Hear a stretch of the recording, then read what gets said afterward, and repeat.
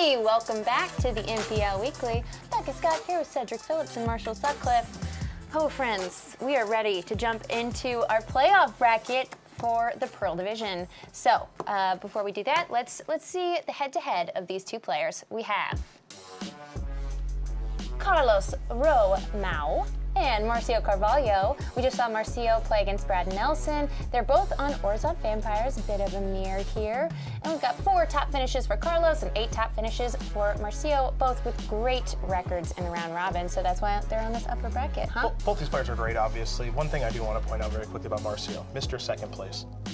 Mr. Serious second place. I mean, the guy, I don't want to say he can't close because that's a ridiculous thing to say, but he's even leaning into it on social media now. How often he gets second place. And, you know, second place would be really good here, but not good enough. So, not good enough to get you into day 2, Mythic Championship 5. I hope it's not another second place for Marcio. I think he wants to win something. Well, Carlos, his teammate, does not share that belief. That's true. He hopes to just say, go away. Yeah, that's true. And Carlos, you know, a former world champion, he's done a lot of winning in his time playing Magic and has really helped out South American Magic quite a bit. So this mirror should be a lot of fun to watch, that's for sure. And you know what? We have a very special couple segments right now. We have interviews. This first one is with Marcio Carvalho with Maria. What's up, beautiful people? Maria here to cover Marcio Carvalho's rise to the top 4 of the core split. Marcio kicked off his week against Andrew Cuneo, who is one of 2 competitors not running vampires.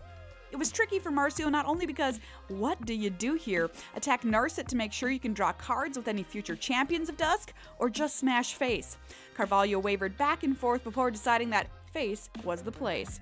And check this out, that's right, that's got Eternal Kefnet in play and a Drawn from Dreams off the top. Marcio starts off 0-1. Next up, it's what looks like a mirror match against Pyotr Glugovsky, aka Canister. Marcio doesn't break a sweat, bettering to 1-1. Do you like Halloween? Because it's getting pretty spooky in here as Marcio takes on his 3rd opponent, Greg Kowalski, on Scape Shift. And it looks like Kowalski might be able to turn the corner here in Game 1, but nope, Legion's End has something to say about that, wiping out his growing zombie army in one fell swoop. Marcio wins this match to improve to 2-1.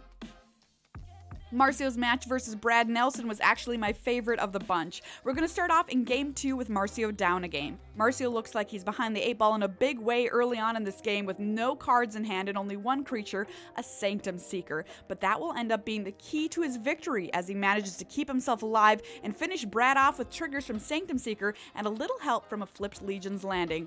Awesome stuff.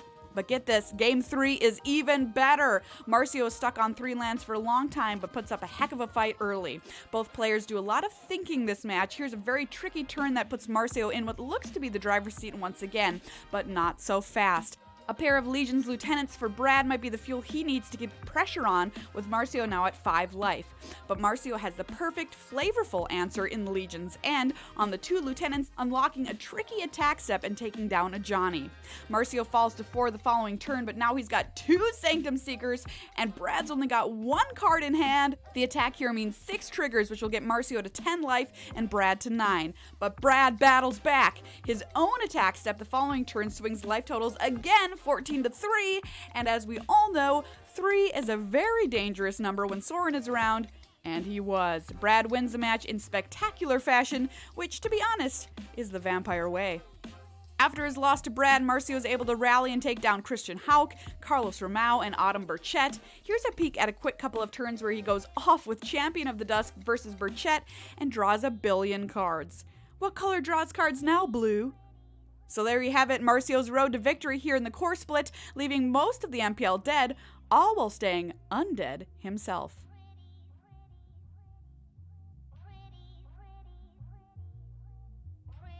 I feel pretty amazing. I thought the deck was great, but I was a little scared.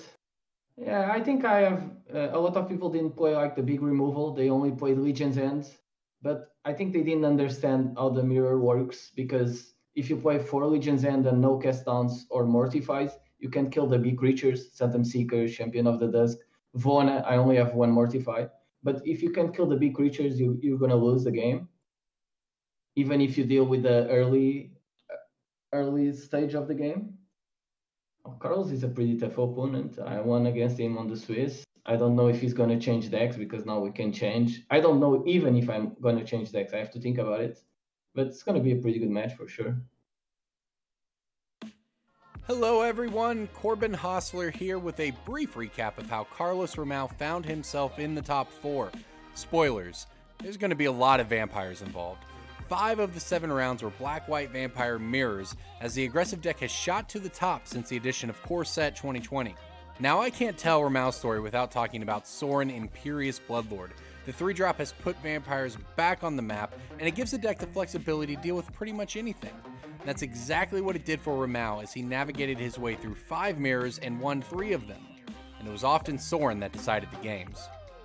Now things got off to a rough start for Romao as he dropped his first round to Adam Burchett in the first of many mirror matches to come. But Romao isn't a former world champion for nothing. The Brazilian rallied immediately, taking down Andrew Cunha's blue-black control list in the second round, with Sorin, unsurprisingly, standing out as the all-star. It dealt the final 3 points of damage to close out the match just when Cunha was threatening to stabilize with a planeswalker of his own with Liliana. Now that he was on the board, Romao started to get hot. He rattled off 3 straight victories, taking out Brad Nelson, Peter Guglowski, and Christian Hauck in 3 more Vampire Mirrors. In each win, Romao leaned on his planeswalkers, usually Sorin, but Gideon Blackblade out of the sideboard also came in clutch, especially in a crucial Game 3 against Christian Hauck, where Gideon arrived exactly on time on the 3rd turn and carried Romao to victory. At 4-1, Romao likely needed just 1 more win to advance to the top 4, but Marcio Carvalho stood in his way. The pair played 3 extremely tight games, but a critical mirror breaker in Vona proved to be the difference maker for Carvalho, as Romao found himself stuck with a pair of conditional removal spells that couldn't touch the powerful legend. That minute came down to a final match against Gregor's Kowalski and his Scapeshift list. Of course, it had to go down to the wire. Romao took the first game in lightning-quick fashion, but Kowalski fought back in Game 2 and slowed the Vampires just long enough to resolve a massive Scapeshift. Romao went digging for his answer in Legion's Inn, but even the 5 cards he drew off Champion of the Dusk weren't enough to get him there, and that meant they were going to a 3rd and final deciding game. Fortunately for Romao, the 3rd game went exactly according to plan. As Kowalski struggled to ramp his mana, a pair of Duress for Romao cleared the way for his swarm of vampires to carry him to victory and to a berth in the top 4.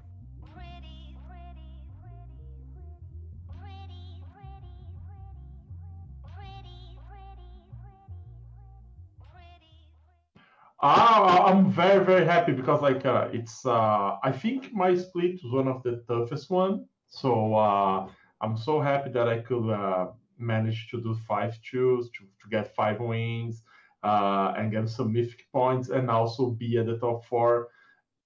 I'm still thinking. I don't know if I'm gonna change or not. I still have like a little time, but I'm very, very comfortable playing with vampires. So let's say I'm 99% sure I'm gonna play vampires again, but that 1% maybe during the night can change my mind, and then I'm just gonna wake up at like 3 a.m. and open arena and try to build something different. But I'm probably gonna play vampires. So I was thinking I don't maybe I'm overthinking too much, so I'm trying to get into the other player's head. See what they are thinking. See, okay, so Cunha is famous for playing with control decks. So is he going to play with control decks again? Alton likes to play mid-range aggro decks. So what's gonna happen? You know, Marcio. I know Marcio very well. We test together. We are very, very good friends. So I'm thinking. I'm trying to think and see what they are thinking. But I'm afraid of overthink too much and then made some mistakes. But I don't know. Like it's gonna be a mind game. It's gonna be very, very fun to try to be right tomorrow. All right, so Maria talked us through Carvalho's way to the top, and Corbin talked us through Romao, and looks like he didn't change his mind. He stuck with the gut. The 99%er got there. Yeah. Yeah. I think it's interesting that both players thought about changing decks, but at the same time, you know, when you make it through, I wasn't really buying it. When you make it through, right, it's so easy to just go, I don't know, this deck is good, and why would I play something else? So they both decided to stick with it. It makes sense to me. And there's a real cost to it too, right? After having played that many matches against the high competition, you know the deck really, really well. Yep. Switching to something else. I mean, look, they can do it. It's not like it's impossible, but got reps with this deck. Yeah, and they're both playing it really, really well. They actually even ran into each other, and they're about to do it again, so this should be good. Well, this is Amir, but let's take a look at those deck lists and see if there's any differences here. So here's Carlos Romao.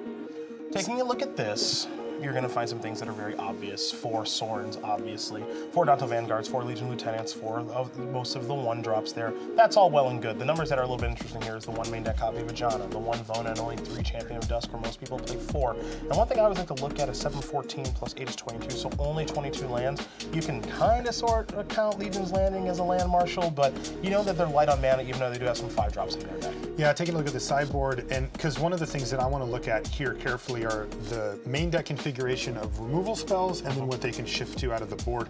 What are the key cards in the mirror match? Well, we saw Legion's End be good, but Marcio talked about in his interview about the fact that you need to have Cast Down and Mortify to be able to take care of Champion Dust, Sanctum Seeker, and Vona, and just the bigger stuff in general in certain spots. So we don't see a ton of that here from Carlos. Dispark is a nice one to have access to go a little bit over the top and take care of some bigger things. And Chupacabra could actually play a role in things as well, a card that is honestly kind of forgotten about. We haven't seen it for a pretty long time in this format.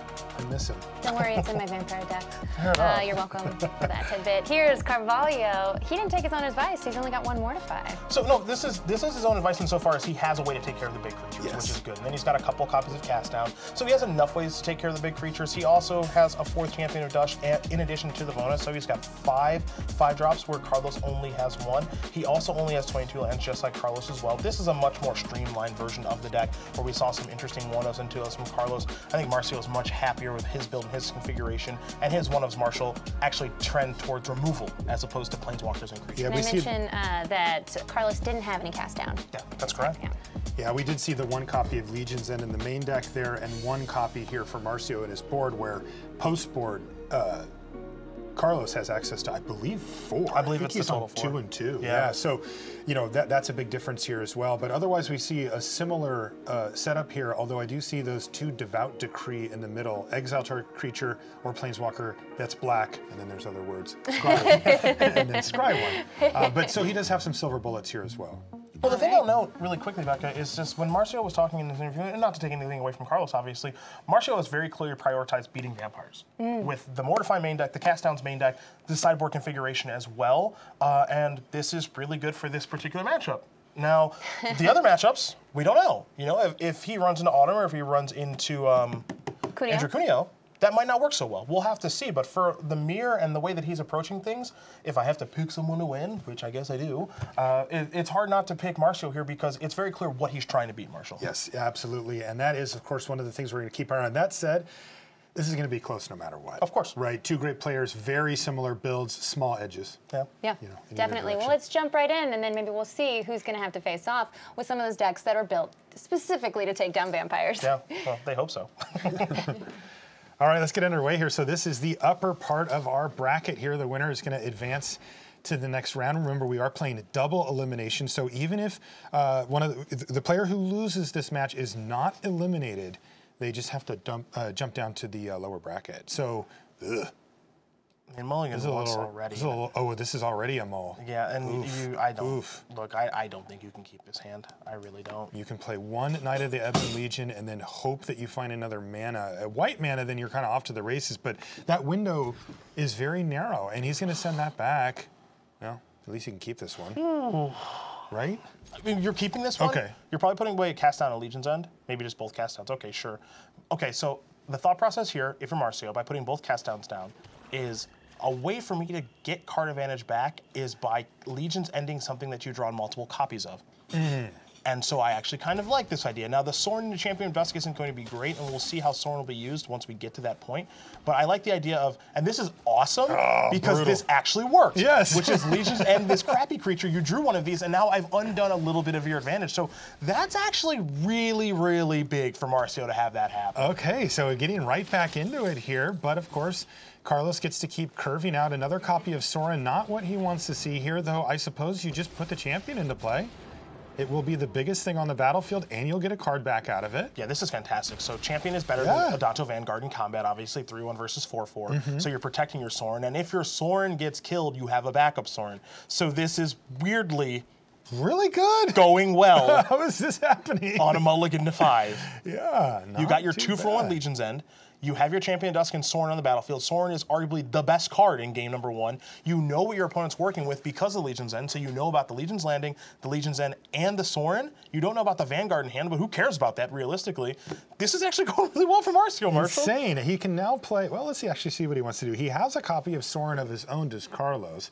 He can use that to pump up the Adanto Vanguard and try to get it through, but he's not going to. He's going to take the longer route, probably looking to transform that Legion's Landing a little bit down the line by playing these 2 creatures. A swamp off the top here, and not a ton of action left. Yeah, your 1 Legion's End, unfortunately for you, Marcio, is already in the graveyard. He would love to have access to another copy of that right now, but it is not to be. So land number 4, he's going to have to settle for. And what is he doing? Just shielding up? Yeah, I mean, maybe this is just a plus and put this here. Maybe an attack. I would maybe be a little bit surprised. We'll see. Okay, so what this is basically I'm attacking you for 5. There's a little bit of lifelink action here. But more importantly, if you do want to do some blocking, let's say with the Adanto Vanguard, okay, then sure you have to pay 4 life. So either way, I'm dealing damage. And I don't really mind if I lose my Sorin here. That's not the end of the world because I have a backup copy. This is also pointing out and reiterating what Marcio talked about in his little interview segment that we just saw a little bit ago, which was you need to diversify your removal to take care of the big creatures. Look at the Legion's End. That is not lining up with the Champion of Dusk. It had to be a Mortify, it had to be a Cast Down. The way we'd be calling this game would be much different. By the way, I'm looking at the deck list, and apparently Marcio does actually have 2 Legion's End main and 1 sideboard. So he does have one floating around in that library somewhere, just to correct myself there. In the meantime, plan A for Carlos, apparently get that Adanto the First Fort online, and that's what he's done here. While doing so, bye-bye Sorin. Now what? Nothing. He's just going to start making 1/1s. Okay. And make hay while the sun's shining, as they say in the business. Not a lot going on here, though. For Marcio, he does have access to the second copy of Sorin and still has the 5/5 Champion of Dusk. But how can he get out of this? So I don't think deploying that Sorin in hand does anything. You know, you plus on Champion Dusk and then it just dies, right? And then it dies. So I don't think there's any reason for Marcio to do that. And if he was going to do it, he was going to do it pre-combat. So I think he's going to hold it. We're going to see Carlos activate the Adanto. And okay, tender a block, sure. Pass the turn back. That's totally fine. But if you're Marcio, your best draw right now is Champion of Dusk. And that's going to ideally chain you into more things. But now you have to worry about the Sorin that's coming from Carlos's side. And there it is. Sorin Imperious Bloodlord hits the battlefield. No more Adanto the First Fort action here for Carlos. And he's going to get frisky, leaving back the Adanto Vanguard on blocks. He also gets to follow up with Sky Marcher Aspirant. Big turn there for Romao. Love leaving the Adanto Vanguard back on defense. If you're going to protect your Sorin in this game because it's the best thing that's going on now on Carlos' side of the battlefield, that's a great creature to do it with. You already know that Marcio is resource light and looks to be flooding a little bit there. And in combination with the Sky Marcher Aspirant being back on defense as well, if you're Carlos, you have to assume you're going to get to use your Sorin next turn again. Mulligan to 5 here for Carvalho, and a good start, but it does seem to have flattened out for him a bit as Romao has taken control of this game. And the tough thing too is if you're Marcio, you know that your opponent has Legion's End in hand. So as good as a draw as Knight of the Ebon Legion is with mana available, you know it's just going to die to the Legion's End. So there's nothing too crazy going on with that card. So you're hoping your Champion of Dusk can stand tall, but in the face of a Sorin that's granting lifelink and Death Touch, the chances of that are pretty slim. Right, really, really good combo, of course, with Adanto Vanguard, giving it lifelink plus the ability to pay the 4 life and make it indestructible, and Death Touch means it's just not really a card you can interact with in combat in any meaningful way. I think where this starts for this game is you're going to see Marcio deploy Sorin now and make... What he's doing here is he's going to force Carlos to probably play a sub-game, which is you need to divert your attention to that Sorin because it is powerful enough to take over the game.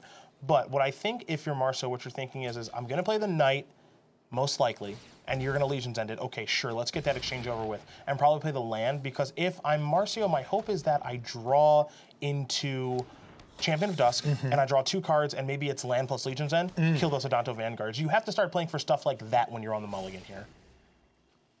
You also need to hope your opponent draws a whole lot of lands. Right, and that is exactly what Carlos has for the turn here, but that, of course, is permanent number 10, so the Aspirant is now in the air. And a second copy of Legion's Landing hits the battlefield, producing another token, and it looks like we're just gonna go upstairs. No, we're gonna actually just use it as a removal spell on Knight of the Ebon Legion. This lets Carlos keep Legion's End in hand as well, and it leaves Marcio blockerless. The other nice thing that this allows too is you get a little transformation there. That means you have enough mana to activate Adanto, the first fort once again. So that's actually a really nice turn. Beautiful, beautifully played here by Carlos Romao. You can see the fruits of his patience now. Look at the board stages as a snapshot. Sure, there's a 6/6. That's a nice big creature for Marcio, but it's Planeswalker, a whole bunch of creatures. Adanto, the first fort's going to pump out a chump blocker here, and things looking really good for Carlos Romao here in game number 1. The positives are very small here for Marcio. If you're rooting for Marcio here and you're trying to figure out how he gets back in this game, again, I'm going to mention Champion of Dusk and maybe Sanctum Seeker, maybe. But we've seen how ineffective Sorin is right now, and the Mortify that Carlos has just drawn means that this game is almost certainly over because the only thing he didn't have an answer to was the 6/6, and he just found one. There you go. And he's going to go ahead and hit the red zone here. This is a huge attack, 711 damage coming in. Bang, bang, bang, bang, and down to 5 goes Marcio Carvalho. And Romao can just sit here and pass the turn back because, well, that's going to do it for game number 1. Marcio is going to concede game number 1, so Carlos does win that game. Mulligan to 5 there for Marcio. He was competitive in that game with the Champion of the Dusk and the Sorin. Felt like he might be able to actually get a little something going there, but wasn't able to. So now we go to the sideboards. And, you know, in spots like this, you see them sideboard out some number of 1-mana creatures, but this deck is built around 1-mana creatures. You're not going to sideboard out Knight of the Ebon Legion. You're going to leave Sky Marcher Aspirant in some numbers because it can have flying, and that's a way for you to break a stall. So having that stuff in there is pretty good, but it feels like for both players, it's just going to be light sideboarding, Marshall. I don't expect to see a ton change here, personally. Some massaging, if you will. Yeah. You're not going to see gigantic shifts like you'd see from maybe like a Simic Nexus deck in this matchup. Sure. We're in the mirror. You know what cards are important. In most situations, that's Sorin. Other situations will be Champion of Dusk. There are games that Vono will win by itself, or Sorin Vengeful Bloodlord here. But for the most part, your deck's going to stay somewhat similar. Yeah, it looks like he's only made small changes. But the thing that's really interesting about this matchup to me is just the swinging nature of it. We saw it when we watched Brad play against Marcio earlier in the broadcast of just what can happen with all these lifelink triggers and life totals going up and down and all around. And we actually just saw in that last game where there are spots where Sorin is unbelievable, and there were spots where Sorin was like, I don't even want to cast this turn. Right, literally just pass the turn back. Yeah. So it's a little wild in the Vampire Mirror. Where do the vampires live? Do we know? The Legion? Yeah, there's Adanto, I guess? That's their home? Yeah. Is that their home? Yeah. They started it a while ago with just a fort. I hate that I'm laughing. really bad. Ooh, wow, that is way too expensive of a hand. He's got 5 double 4s and another 5 there with just the 1 land. Rough. And Marcio really having a tough go here with these mulligans. This one looks like a keep, but not super powerful. I mean, this is a hand that can play Magic, so you know, you'll take that. You've got 3 lands too in case you do draw Sorin, so you're okay with that. Which lands do you want to keep? Because you're obviously putting a land back here. You know, is there upside to keeping Goblet Shrine as opposed to keeping the Plains?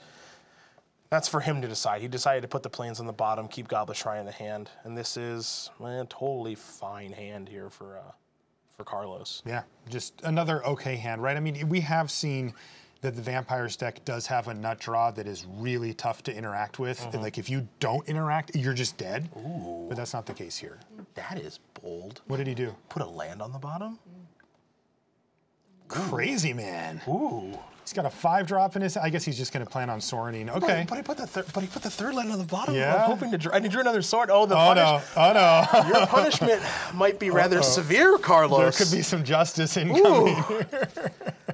I would have just put the one drop away. It's a vicious conquistador. I mean, trust me, Carlos is a million times better than me, but this feels a little risque. All right, well, we'll see how it pans out for him. Knight of the Ebon Legion is a follow-up play here for Carvalho before passing it, and there's Legion Lieutenant. Oh, boy. Tick-tock, one more turn for Carlos to find line number 3 and really kind of explode. If he does, though, assuming that it's an untapped land, he will be in good shape. And yeah, it will be an untapped, so he does need to find it, though. Yes, he does. But part of the reason I wanted to keep the third land is because I want to draw the fourth land to cast Chupacabra.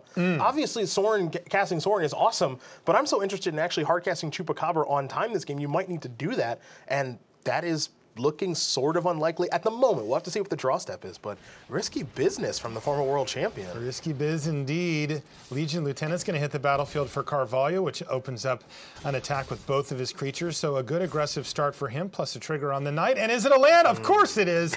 That's how you become a world champion. That's how you get in the MPL. Land off the top of the library. Sorin Imperious Bloodlord is going to put Champion of Dusk on. That's 3 cards going into hand now for Romao, though his life total has fallen down to 11. You and I wouldn't have drawn the land. No, absolutely not. No, we wouldn't have drawn the land. Now everything's perfect. Vona. Yeah. Everything is perfect for Carlos now. You got to go after this Sorin. You have to get this thing off of the battlefield, or at least try to. Knight of the Ebon Legion can, of course, grow with the activated ability, make it into a 6/7 with Death Touch. And, you know, it looks like Carlos is saying, you know what, Sorin has done its job. I've got a backup copy anyway, so I don't even need this. Legion's End isn't bad here. But the tough thing, if I'm Marcio, is I just saw that hand, and I'm just like, oh, boy. There's Vona off the top of the library for Romao. He will have to wait a turn, unless he wants to put it in with Sorin, but things looking very good for him to just stabilize this board by playing Ravenous Chupacabra and taking the most powerful threat off the other side of the battlefield. And now, not only does he have the long game really on lockdown, he's just ahead.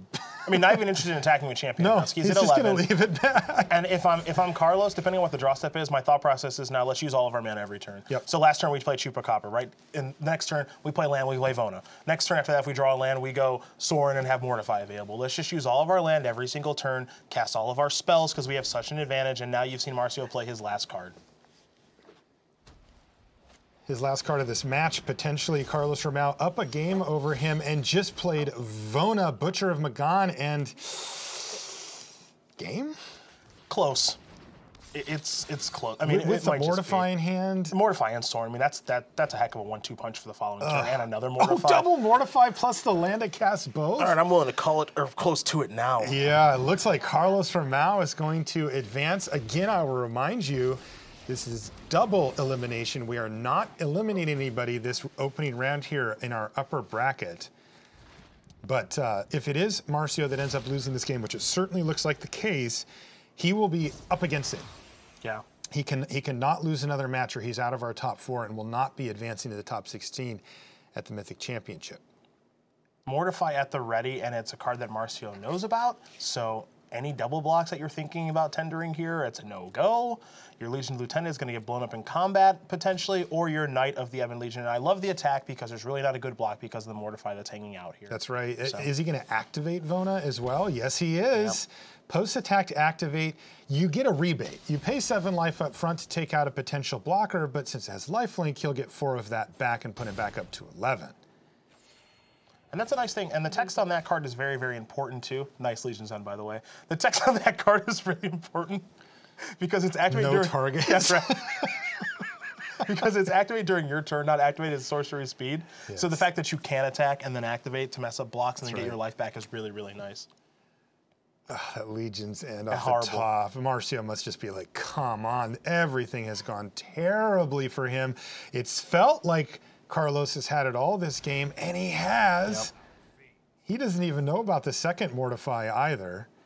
Not that it looks like it's going to be particularly relevant here because Vona can keep doing Vona things, although at this point it looks like Carlos is content to just attack and just sort of dare Marcio to block, which he really can't do. He goes down to 4, and we could just see another Vona activation just to clear away really any chance here for Marcio to come back. He's now down to 1 Vicious Conquistador. Devout Decree would have been good a few turns ago. At this point, though, way too late. Yes, in the infamous words of Natalie Imbruglia, you're a little late. I'm already torn. That's what I bring to the broadcast. I see. I see. I know it's our first time doing this. Yeah. I bring bad pop culture to the broadcast. And it looks like the GG incoming here from Marcio Carvalho because Carlos Romao wins his opening round here and takes that one big step closer to the big prize here. We're in the Pearl division and we are fighting it out to see who gets to advance to day 2, which is, by the way, a top 16 finish at the Mythic Championship. Which is a huge deal, as Yeah. we saw when we were all in Vegas. We watched Brad Nelson use that, just that pass into day 2. To stroll his way on in. Yeah, strolled on in for day number 2 of competition with Brian Braun and a couple others, and then strolled on into day number 3 and into the finals before, unfortunately for him, losing in the finals. But that is a huge step forward for Carlos. We see Vampires, of course, moving forward because it was going to move forward in one of those players' hands. And you just see the swinging natures of the games.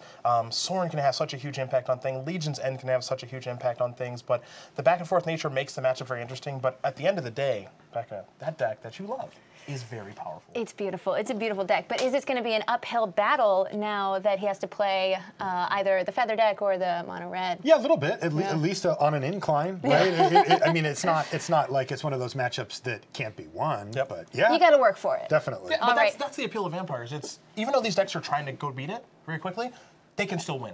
And that's what makes the deck very appealing, is that as good as your deck is trying to be against it, they can just do something awesome with Soren and put Champion and play Ravonian and play and just win the game that way. So even though I think that Cuneo and Autumn have brought great decks to the table, they can still lose. Absolutely. All right, now we have a winner interview, as it says. Now we know that it's Carlos Romao. So let's see what Carlos has to say. All right, hello, I'm Paul Chion, joined here by the winner of the upper finals match. I am here with former world champion Carlos Romao. How's it going? Very well, very well. And you? Yeah, I'm doing well. And you guys, both of you, submitted the same Vampires deck. I know players had the chance to kind of resubmit their decks after locking in the top 4. What kind of made you choose to kind of run it back? Yeah, so I decided, like, I don't know Marcio's thought process, but I decided to stay with Vampires. Like, I was like overthinking the whole night. I was like, come on. So what Andrew gonna do? So what Marcio gonna do? So what Autumn gonna do? And then like, oh, they're gonna build like something against Vampires. I'm pretty sure they're gonna come here and like control decks, stack it with like mass removals, spoil removals, blah blah. I was like overthinking all the night. I tried like Field of Ruins. I played some matches with some other decks, Grix and everything else. But I said, no, Vampires is so good. Like Vampires is so hard to deal with. Like even if you prepare against, like even if you try to break the deck's so good because the deck's aggressive. The deck has like card advantage with the champion. The deck has the Sorin that like it's a machine. It's removal. It's pumps your creature. It allows you to get tempo playing like fat creatures on turn 3. So it's so hard to deal with that I understand. Like, okay, I'm going with Vampires. I think Vampires is the best deck right now on standard. So I stay with the Vampires, and then I just made a few changes so I can I think I had a better chance on the top 4. Well, speaking of which, now that you're kind of locked into the finals here, and you've already gotten the opportunity to play against Marcio's list. We have Andrew Cuneo bringing the Boros Feather deck and Autumn Burchett's Mono Red deck. Kind of, yeah. I think the Mono Red deck's kind of it's better to play because like I don't have to play around a lot of stuff. There's like no pump spells. I don't have to be concerned about Feather and then Feather going crazy, drawing like a lot of cards on the same turn, doing multiple instants and then coming back to the hand and stuff like that. So I'm rooting for Autumn and I'm rooting for the Mono Red to get into Marcio. And actually, I'm not gonna lie, I'm rooting for Marcio to meet me at the final so we can rematch because like Marcio is a good friend of mine. We test together for all the tournaments. We are always talking.